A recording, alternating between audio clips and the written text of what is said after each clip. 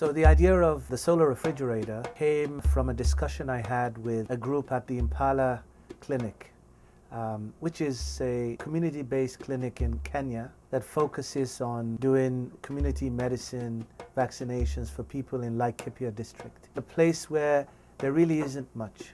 And if you could put this into context, it's a place that's about the size of Wales, where kids would not get vaccinated unless they have these camels that take vaccines to very remote places that you couldn't access by Land Rover. The clinic is one of hope. It's a clinic that provides services to about 312,000 people. In the absence of that clinic, the kids would not be vaccinated, and basically access to community-based medicine would be absent. Right now, there are daily vaccine losses during the missions.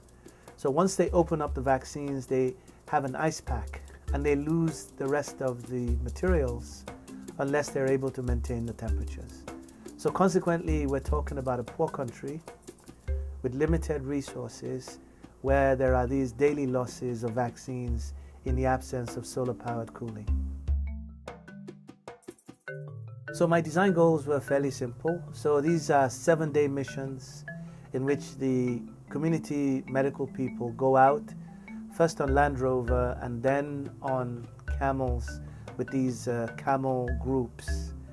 And I wanted to have a system where the energy that you could store in the batteries and the energy that you could replenish through daily exposure to the sun would guarantee that the refrigerators would always have power.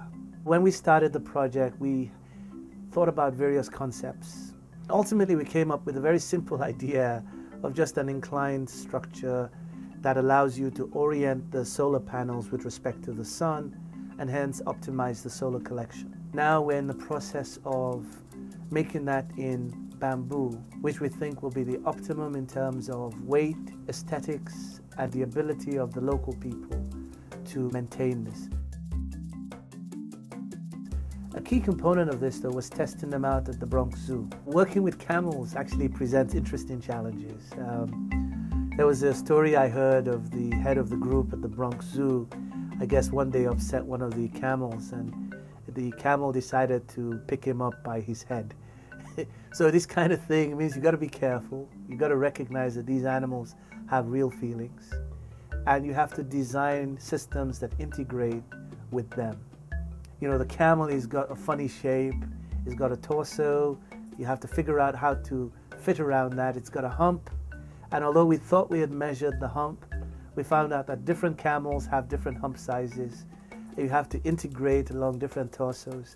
And so the real ingenuity actually happened once we put the design concept into contact with the camels at the Bronx Zoo.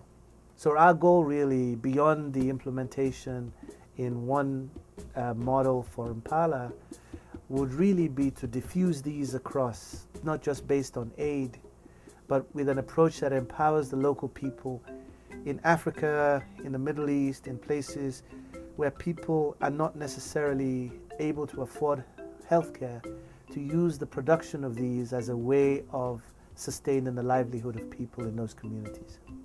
You know, I think our role in universities such as Princeton is to embrace the grand challenges of our time. We, I think, should be leaders in this rather than just following the whims of projects that don't make an impact in the world.